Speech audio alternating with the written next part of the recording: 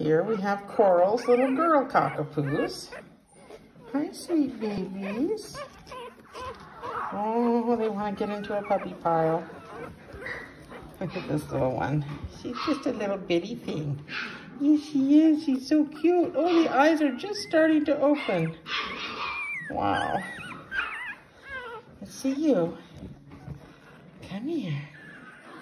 There's a good girl. There's a good girl. There we go. And how about you, little one? Hi. Hi.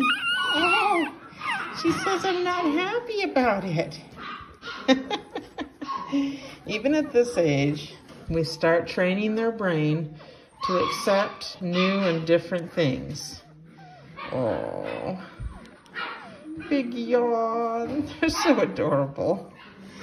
Oh, I love the babies. There we go. You're good girls. And each time we do something different, turn them over, or sometimes we hold them upside down just for a few seconds.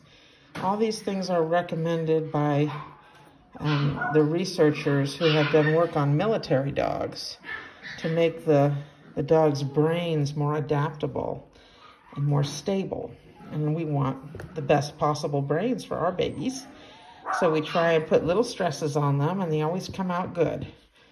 So as long as nothing bad happens, the brain learns to accept the small stresses as part of life.